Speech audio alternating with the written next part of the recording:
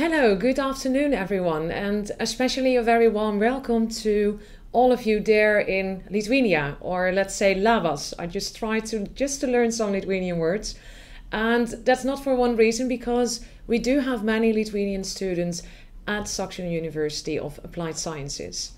Today you're here to learn a bit more about our university. Today I will give a presentation together with one of our Lithuanian students, Ieva. She's a second-year student of finance and accounting, and she will tell you also something about her own experience here in Holland. So I will start with telling something about the university. Then I will share some details about what is a University of Applied Sciences, and I also explain some practical matters like what is a tuition fee and how much money do you actually need if you live and study in Holland. Then the floor is to Ieva, Jekstaite, and then I will shortly tell something about how you can apply to Saxion. Well, first of all, as you know, we are based in the Netherlands. I don't know who of you ever been to Holland, but we are rather a small country. And even that, we are also a very densely populated country. I just looked at the statistics in Lithuania, but also in the Netherlands.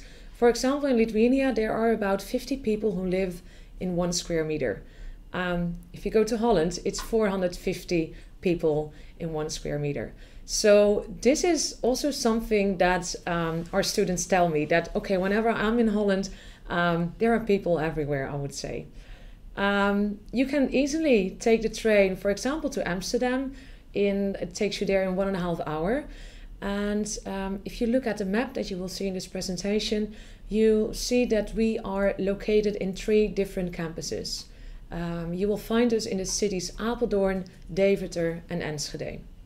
Once you apply to one of the programs, it means that you will study in one of these cities, so you don't have to travel. All of them are more or less regional cities. It's regional because you live there with hundreds up to 150,000 people. The nice thing is it's a safe environment and you easily find your way in the city. Well, I will start with some pictures. Over here you will see the campus in Deventer. All of our campuses are located very close to the city center and the railway station. Here you will see the new wing that we opened last year. Over here is the campus in Apeldoorn. This is the campus where we teach the hotel management program. And over here is the campus in Enschede. This is the largest campus, and about 13,000 students study here. This is the main building, and over here you will see, well, I call it always the glass building, and here you will find more of our creative studies like art and technology and gaming. Here are some random pictures to give you an impression how the university looks like and what kind of facilities we do have. This is maybe a good example of facilities that we offer to students, to sit down, to have a chat with your classmates, but also places where you can sit down to work on your assignments. Because once you are a student of Saxion, you do not have only lectures, but you also have group assignments, essays that you have to prepare, or any projects. So by having these facilities, we try to accommodate you. Well, over here is the library. Just some random pictures of the building in Enschede. As mentioned, we do have the program Art and Technology and Gaming. And students of these programs, they need to use a lot of other different facilities like these studios. Well, then something about our university. Well, in the Netherlands, we mainly have public universities. And Saxion University is established in 1875. And nowadays we have about 24,000 students. If you come to us, it means that you will study in an international environment. But some people think that they will study together with Dutch students. This is not true. You will be part of an international classroom. And we try to have a very diverse mix of nationalities. In total, we have 3,500 international students with more than 70 different nationalities. And also something about the programs that we teach. We teach them all fully in English. So that means your lectures are in English, your exams, everyone speaks English also in the Netherlands. So in a way, it's not really necessary to learn the Dutch language. And then something about what is a University of Applied Sciences. It's very important to understand that in the Netherlands we have two types of universities. There are research universities and universities of applied sciences. Research universities, they focus on an academic career. They focus more on scientific research, so it's very much theory-based. If you go to a University of Applied Sciences, like Saxion, we do not focus only on the theory, but also on your skills and your competences. So in a way, we try to, prepare you for the job market later on. So what happens if you apply for a program of 4 years, which is the average duration of a bachelor program? You have at least 1 year of gaining some work experience. For example, through an internship or your final thesis. To give you an example, over here you will see an overview of the companies where students do our internship. Doing an internship within our university doesn't mean that you will bring coffee to your colleagues or that you have to make photocopies. It really means that you are part of an international team or a part of a department, and there is a supervisor from the company who will help you out and who will assist you. So it's really on a higher skilled level. So once you are graduated, you can really prove that you have some work experience, and that makes you a very valuable employee for future companies.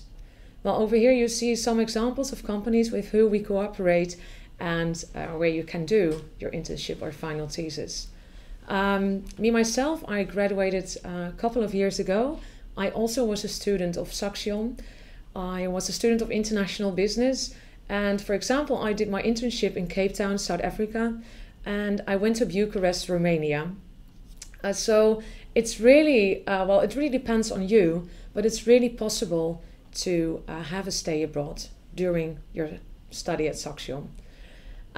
Maybe you already looked at the website of our university to have an overview of the programs that we offer. Later on, because I will not discuss all the programs during this webinar, but it's really possible if you have questions or if you want to have more information about a certain program, feel free to contact me. In the last slide of this presentation, you will find my email address, so please do not hesitate to ask your questions. Well, something about student life, and later on Ieva can tell you a lot more about it, but we think it's very important to make sure that you have a good time here in Holland, because we think that's part of your success here at the university also. So what we do, first of all, is we offer the possibility to have a buddy. And a buddy is an international student of Saxion who studies here already for a couple of years. And that buddy will help you out with all kind of practical questions, like where to buy your bike, because in the Holland you definitely need a bike to get from your place to the university, or to find the best supermarkets, or to find good accommodation, or to find nice parties in the city. So a buddy is really your first friend here at the university, and it might be very helpful also. So we can connect you, in your case, to buddies from Lithuania, so students who study here already for a time. Then we also have host families. Dutch families are these who try to learn more of the culture of our international students, and they will also invite you for typical Dutch gatherings, or they bring you to nice places in Holland. And also we offer excursions, like last weekend we went to the Keukenhof. Maybe you know that. It's a nice place, it's a huge park in the Netherlands where you will find a lot of tulips. Or during Christmas we go to Germany to visit a Christmas market. So we try to give you the possibility to see a lot of nice places in Holland. And if you look at the website of our university, you will also find more information about the sport facilities that we have. Well, something about the tuition fee, because you may want to know, okay, what do I actually have to pay? Well, the fee for all the students from EU is 1,906 euros. This is a fixed fee and it doesn't differ for each program. And you have the possibility to pay in installments. That means that you pay the fee in 10 different periods of time. The first installment is at the end of September, and then on a monthly basis you will pay Saxion your tuition fee. And then something that this might be a difficult slide to explain it very well to you, but I will give it a try. Because the Dutch government, they offer possibilities for, well, only for EU students to apply for a loan or to apply for a grant. I will start with the first one, which is called tuition fee loan. The tuition fee loan covers in total, as the name says it already, your tuition fee.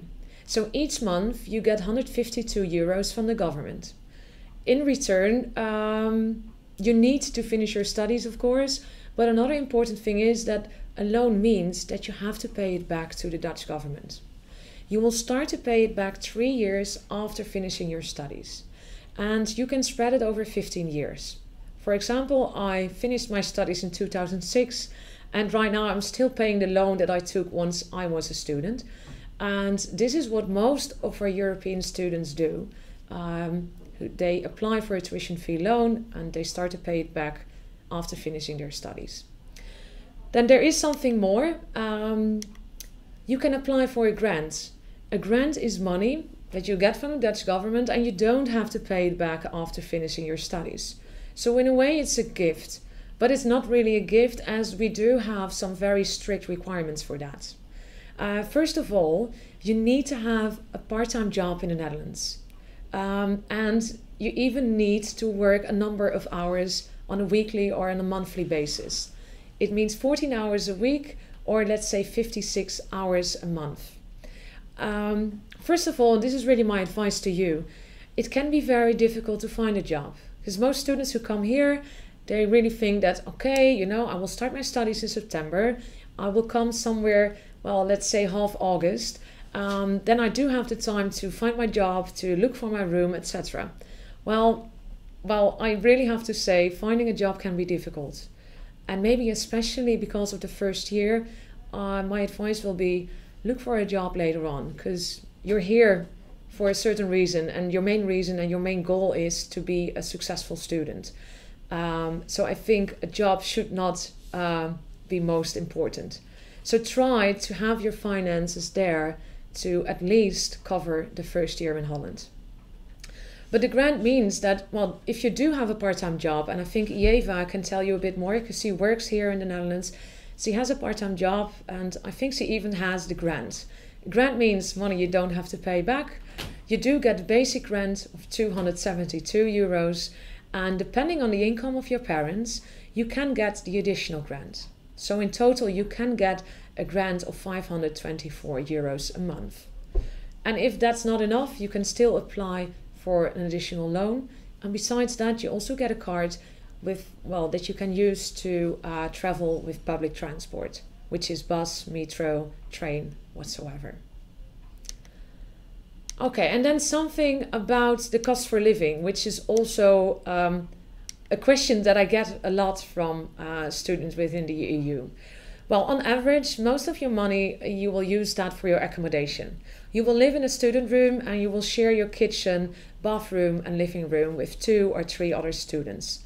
On average, I think the rent is between 300 up to 350 euros. With that amount, you definitely are able to find a decent place to stay. And then I just ask randomly some students like, okay, how much money do you actually spend if you live in Enschede or Deventer and Apeldoorn? Honestly, I have to say we are based in the eastern side of the Netherlands, where the rent prices of student room are not that high if you compare it to the west, like Amsterdam, Rotterdam, Utrecht. But at least I hope this slides give you a bit more information about cost for living in Holland. Okay, I will now give the floor to Ieva and she will tell you a bit about her life here in the Netherlands.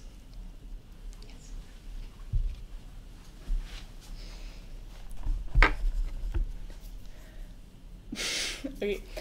Labadiena visiems, aš esu Ieva, aš esu iš Vilniaus ir šiuo metu studijuoju Enšėdės mieste, Saxion universitete. Ir aš bandysiu pristatyti ir papasakoti apie savo gyvenimą čia lietuvių kalba, nors tai gal yra ganėtinai sudėtinga, nes pagrindžia čia aš šneku angliškai ir mano visos studijos yra anglų kalba. Ir taip pat egzaminai, taip pat žiūrimi filmai ar skaitomas knygos. Taip kad šneku lietuviškai, tik tai su kitais lietuviais ir kartais. Tai pirmiausia, gal būtų įdomu, kodėl aš pasirinkau studijuoti užsienyje. Tai mano pirmas pasirinkimas buvo studijuoti užsienyje dėl to, kad aš norėjau patirti labiau international aplinką, daugiau pažinti įvairių žmonių iš kitų pasaulio kraštų ir tai tikrai man pavyko įgyvendinti, nes dabar tikrai galiu nuoširdžiai pasakyti, kad pažįstu žmonių taip pat iš Brazilijos, iš Omano, iš Kinijos ir iš visų kitų pasaulio šalių, kas yra labai įdomu bendraujant ir susipažįstant su naujomis kultūromis ir tiesiog pažįstant įvairius kitokius žmonės ir taip pat griaunant gal savo stereotipus, kuriuos mes esame susikūrę, nes reikia pirmiausia pažinti žmonės ir sužinoti, kokie yra iš tikrųjų, kad galėtum kažką pasakyti. O aš pasirinkau Saxion universitetą per programą stojimo kalba LT. Jie man padėjo stoti į 2 universitetus Olandijoje. Ir aš pasirinkau šį universitetą Saxion dėl to, kad man labiau patiko ir buvo priimtina studijų programa. Taip pat, kad tai yra University of Applied Science, kas suteikia daugiau praktinių žinių ir praktinio darbo. Tai kaip jau buvo pristatyta, pas mus ypač pasirinkus praktinės studijų programas kaip Art and Technology ar Computer Science ir Gaming, tai yra labai daug praktinio darbo, yra puikios laboratorijos tam suteiktos ir yra puikios galimybės ne tik tais viską mokytis teorinėme lygmenyje, bet taip pat iš karto įgyti įgūdžius. Ja. Tai kaip jau matėte nuotraukose, mūsų studijų facilities yra išties modernios ir ganėtinai naujoviškos ir kasmet yra atnaujinamos dalys universiteto ir tarkim yra departamentų, kurie yra išties labai gražiai įrengti ir yra suteiktas puikios sąlygos tiesiog pasilikti ten po paskaitų ir mokytis grupėse ar susitikti grupėse, nes tikrai yra daug studentų, kurie nėra tik tai gyvenantis Enšėdės mieste, bet taip pat yra kas gyvena Vokietijoje ir važinėja kiekvieną dieną. Ir yra puikios galimybės tiesiog būti universitete ir daug atvirų erdvių, kur galima susėsti drauge ir tiesiog mokytis.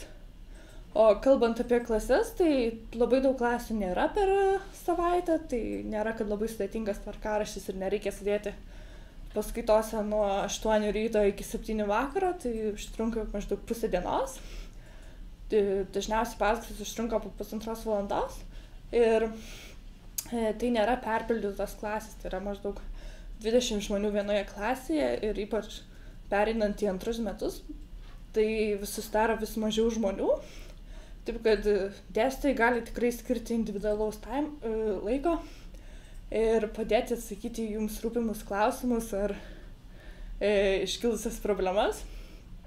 Ir dėstytojai čia, ypač international kursuose, jie yra labai paslaugus ir tikrai linkę padėti, tai su jais galima vis laik susisiekti elektroniniu paštu, net ir po paskaitų metu ir jie vis laik stengsis atsakyti kuo greičiau, kuo galėdami.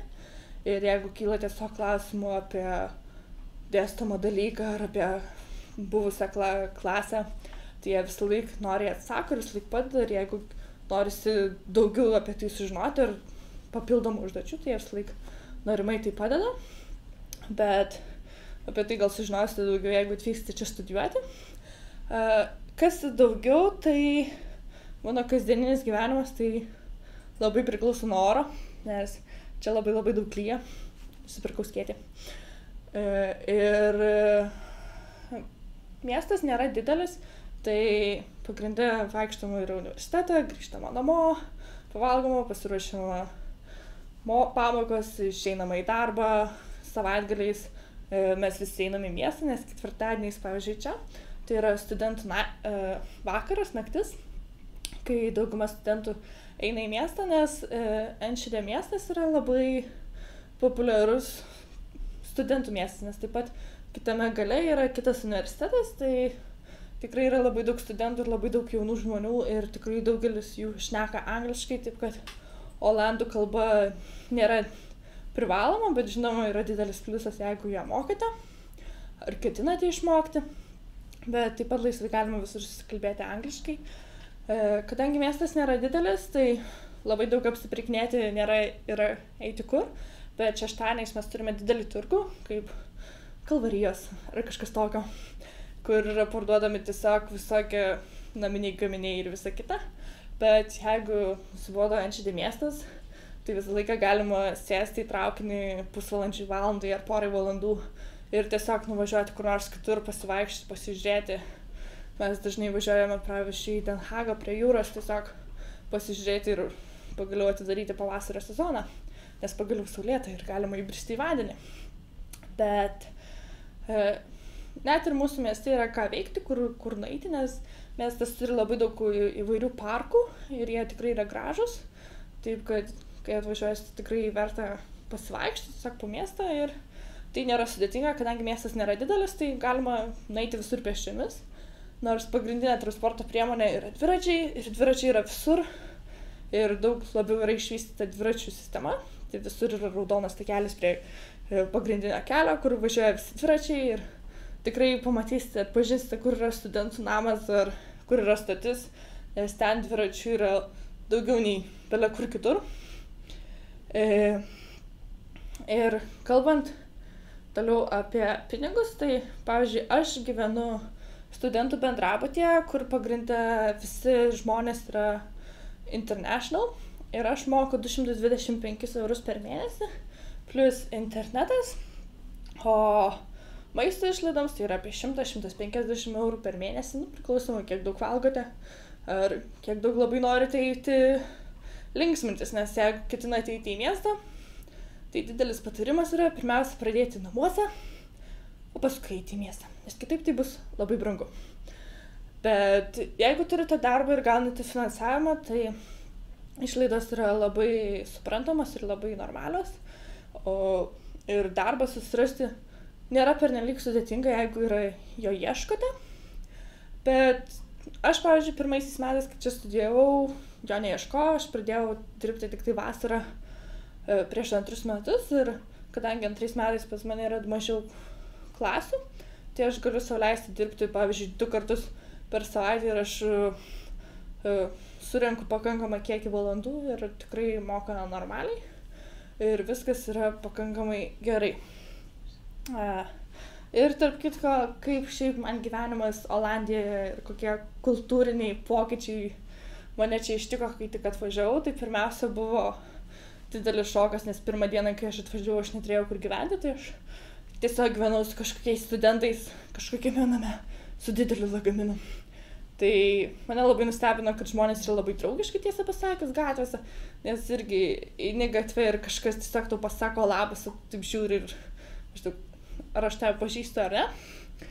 Bet šiaip tai yra labai labai atviri žmonės, labai nesusikausta kaip pas mus Lietuvoje ir jie tiesiog, gal labiau pasakysiu, atsipalaidavę, nes jie sau leidžia daryti kaip jie nori, pavyzdžiui, per šventes čia įvairias, nes tikrai būna mūsų mieste ir švenčių, kaip karaliaus naktis, karalienės diena ar karnavalas ar tiesiog kažkokie koncertai mieste. Tai tikrai pamatysite žmonių visokių visaip apsirengusių ir darančių viską, kas tik kyla į galvą. Tai tikrai galiu pasakyti, kad pirmas porą savaičių, gal netgi mėnesį bus tai labai keista, nes kai atvažiuosite čia, jeigu atvažiuosite, tai pirmą savaitę prieš studijas yra tiesiog atidaroma savaitė universitetui, tai miestas bus pripildytas studentų, bus didelis koncertas ir visa kita. Ir tikrai pamatysite to, ko dar nematėte Lietuvoje ir tai bus labai keista, bet prie to yra labai greitai priprantama, labai greitai įsiliejama į tą naują patirtį, naują aplinką ir tai suteikia labai daug laisvės pojūčio. Ir taip pat tai suteikia tą suaugusiojo pojūtį, nes staiga liekate vienas iš savęs, kaip pavyzdžiui aš atvažiavau, aš nieko nepažinau, nieko nežinau kur eiti, ką daryti, bet tiesiog atvažiuojate čia ir tada suprantate, kad nebėra mamos, kuri padarys valgyti, ar išskalbs skalbinius, ar pasirūpins nuomą. Tai yra didelis šokas, žinau, bet jeigu esate pasiruošę, tai tikrai po kurio laiko persilaužti tai ir suprasti, kad esate pagaliau suaugęs ir reikia gyventi savo iš savęs ir pačiam susidaryti savas taisyklės. Taigi, tikiuosi, kad papasakojau pakankamai apie savo universitetą ir savo gyvenimą. Jeigu yra klausimų, tai galite rašyti, tiesiog susisiekti su mumis. And that would be it. Thank you. Okay. Well, thank you, Ieva. Well, I will just tell you in these last minutes of this webinar a bit more about how you can apply to one of the programs of Saxion University. First of all, it's also good to know if you need some help with your application, because you don't have to do it all on your own. Because first of all, we do have local representatives in Lithuania who can help you. One of our agents is Kastu and Kalba, who are based in, I think, not only even Vilnius, but also Kaunas, Klaipėda, and some other cities in Lithuania. Also, if you need some help or assistance from Saxion, let me know, because we can help you. Looking at the entry requirements, because you're maybe curious, okay, what kind of degree do I need in order to be eligible to start at a bachelor program? Well, first of all, we will look at your high school degree. I think I cannot pronounce it correctly, but we look at your Brandes Attestatas. Then we also look at your grade for English. What we do is we will look at your final grade list from your high school, and if you pass your English, then you meet the requirements. So then you can also start. If you don't, then you need to do an IELTS or TOEFL test. But from the previous years, I think 99% of all the EU students, they meet the requirement with their final list from their high school. Many students have doubts about the level of English. The experience of students is that maybe in the first weeks it can be difficult. But, well, my message to you is, well, the only way to learn a certain language is just by practicing and just by doing. So, but if you can always do, of course, an IELTS or TOEFL test, just to see if you meet the standard. For example, for IELTS, we need to have a minimum score of 6.0. If you go to our website on the link that you will see in the slide, then you will find the entry requirements for all the programs that we have, and also with a bit more information on the requirements that we have. Then something how to apply. Well, first of all, you need to find out what is the program of my interest. Maybe you know it already, but from my personal experience, this is maybe the hardest part, to find out what you would like to study. That's why I always advise you to speak with students who maybe made a decision already a couple of years ago to go abroad, to study at, I don't know, even in the Netherlands or Denmark or wherever. But I think it's very useful to speak with students who made that decision and to see, okay, am I a person who would like to live abroad? We can help you with contact persons, with Lithuanian students who study at our university. Ieva is one of them, but we do have a lot of Lithuanian students. So feel free to contact me or Ieva afterwards. Then, if you know what you would like to study, you can apply for one of our programs online. First of all, you go to a website called studylink.nl, and once you have finished this portal, you will get a username and a password. And with that username and password, you have to go to our SIS portal.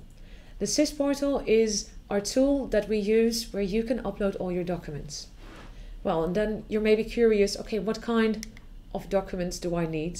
I will tell you later. First of all, I will show you how the portal looks. If you apply through the help of one of our local representatives, they will do this for you, or they will assist you with this. This is how the portal looks, and you will go to in the menu to overview of applications, And over there, you will see that you have to finish 7 different steps. Well, first of all, one of the things that you need to do is to upload all your documents.